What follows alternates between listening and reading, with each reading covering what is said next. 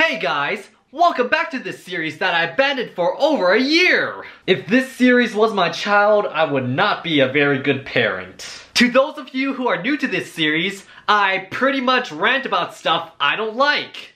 And no, I'm not copying another YouTuber with a similar title style. Anyway, getting back to the subject in the title, I'm gonna talk about why I hate driving. And on a completely related note, as you will soon find out, I should mention that ever since I got my boosted board and have been riding it in several of my videos, I have gotten comments saying, "Has a car, uses boosted board. This guy is so sad that he refers his booster board as his car. Can you not afford a car?"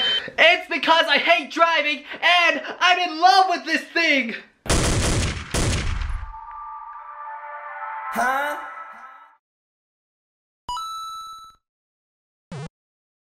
Before I tell you guys why I prefer riding my boosted board instead of driving my car, which yes, I can afford, I have to show you guys how much I'm not over-exaggerating about how much I use my boosted board compared to my car. This is the odometer of my car. I got it around August, but it already had 240 miles on it. And then this is the odometer on my boosted board. I received it around May, and it had 5 miles already on it. So, why do I prefer riding this plank of wood that only gets a 6 to 7 mile range, and hate driving this chunk of metal that gets a 370 mile range? My hatred of driving first started when I was trying to get my driver's license. My mom wanted to make sure I passed so she could stop paying my sister's friend to drive us both to school in the morning, since we moved and there weren't any more school buses. That's not embarrassing. So, my mom had one of her friends sit with me while I drove randomly around Flagstaff and practiced parallel parking for hours. What a fun way to spend a weekend instead of jerking off. Even with all that tiring practice,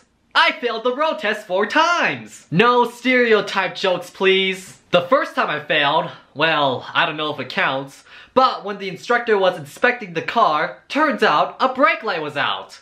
Whoops, couldn't test that day. On the next try, I automatically failed, because when I was about to start the parallel parking test, the test lady said that I could circle the parking lot of the DMV to straighten out my car to get a better chance of parking between the cones. And I may or may have not cut through some empty parking spaces. That's why I automatically failed, because apparently driving through some empty parking spaces counts as a dangerous act.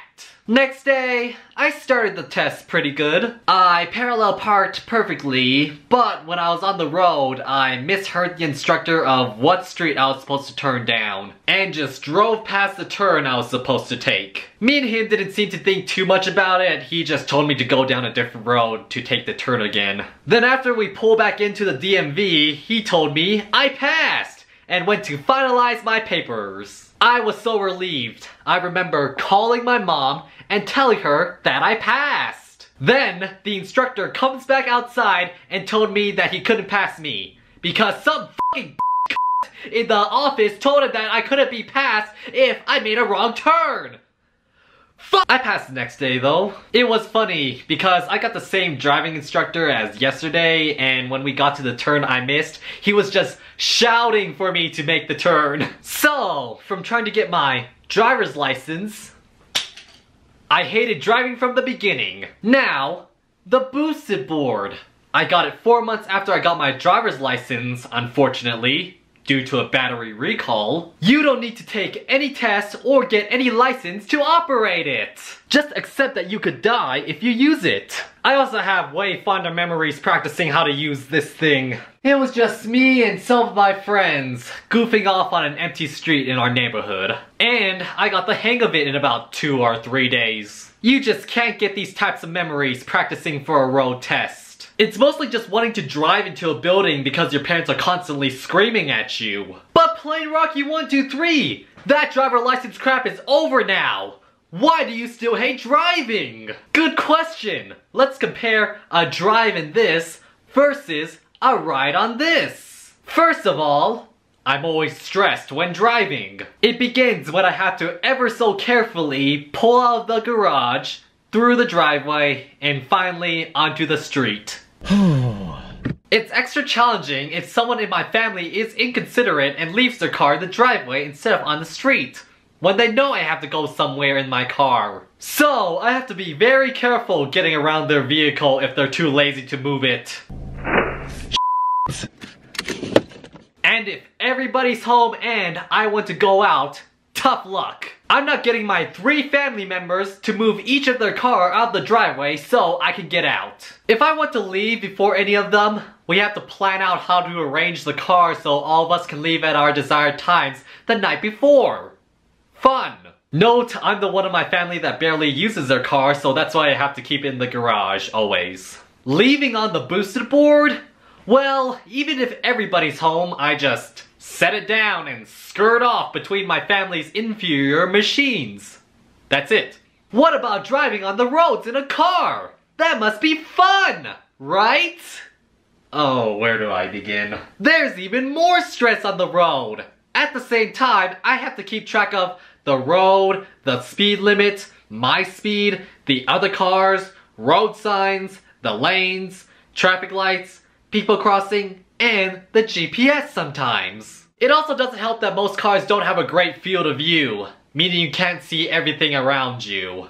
I mean, for f***'s sake, these frickin' pillars could be blocking sight of someone or something coming in front of your car before you hit them or it. And who knows how many tiny animals or children I ran over without even knowing it. Cause I can't directly see the ground right in front of me. And don't even get me started on traffic. Sitting in traffic makes me feel like I'm back in class again. Except I don't know when the class will end, and I can't even get out to stretch my legs. Riding on my boosted board? That must be worse than driving, right? Hell no. First of all, I'm only allowed on the sidewalk or the bike lane, so most of the time the only thing I have to keep track of is the road and not hitting anybody. Occasionally, I do have to keep track of the battery life or the GPS though. The thing also only goes 20 miles per hour, so I don't have to worry about the speed limit. I just rip the throttle as far as it can go and feel that breeze on my face. I also have a clear 360-degree field of view so I can be sure I won't hit anything or anyone. I can also see the road directly below me, so I know I haven't ran over any small animals or children yet. I almost ran over a gopher once. There's also no traffic in the bike lane or the sidewalk, so I don't have to worry about that as I ride past cars stuck in traffic. The only thing that stops me is the occasional traffic light or crosswalk. But I really don't mind cause I'm not there for too long and I'm free to walk around and stretch my legs while taking in that fresh air and enjoying the sights. What about when you get to your destination? Well, if I'm in a car, more stress! I would have to find parking, carefully try to squeeze between other cars that don't know how to park and re-park until I'm in the lines, and when I'm in the store or wherever, I'm always worried about someone damaging or stealing my car. And if you're in a big city, you most likely have to pay for parking, cause there's way too many cars there. When you get to your destination on a boosted board, what do? There's no parking. So just right up to the front of the building, pick it up and carry it inside. No worry about having to find or pay for parking. And no worry about someone damaging it or stealing it. Well, maybe if someone's ballsy enough to just snatch it from you, then yeah, you have something to worry about. Oh, bonus, if you're low on battery, just plug it in. Almost every place I've been to has an AC outlet. Free electricity! Did I also mention that this is a zero emissions vehicle? And finally, I'll talk about the price of owning each vehicle. This time, I'll start with the boosted board. Every time someone hears the price of one, they always freak out. The boosted board is the Mercedes-Benz of electric skateboards, alright? Get a cheaper electric skateboard if you want something less reliable. And for the people saying that you can get a car for the price of a boosted board, ew. First of all, a car that costs $1,000 probably blows. A car that only costs $1,000 will most likely require monthly maintenance, wasting time and money more than it's worth. The price of owning a car also includes many insurance and gas payments. Boosted board? No insurance needed.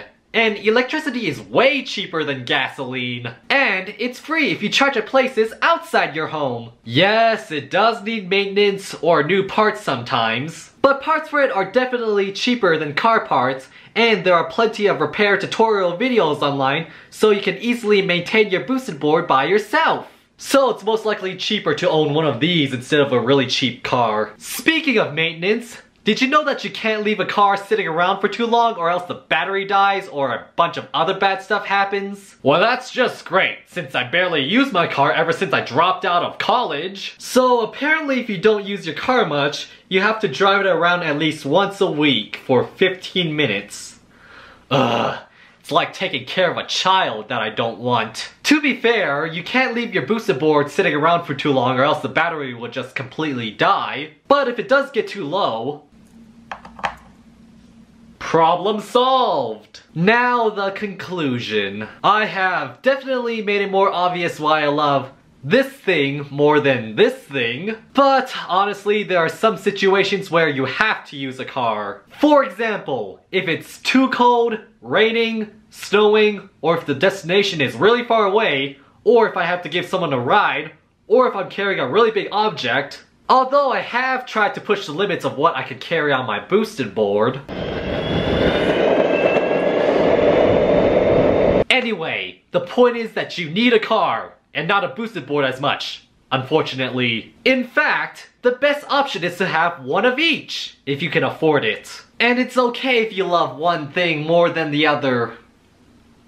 And that is why I hate driving my car and love riding my boosted board. It is actually a really great and practical piece of transportation more than you think. And don't you dare call it a toy. It's a really dangerous toy. But is there a way to make me not hate driving? Well, there is a car that will make me hate driving less. Yeah. Maybe someday. Thank you guys for watching. Comment, like, and subscribe. And I'll see you guys later. Bye. That could have been me. We're gonna see if you can go through the drive-thru on a boosted board. Can I drive through?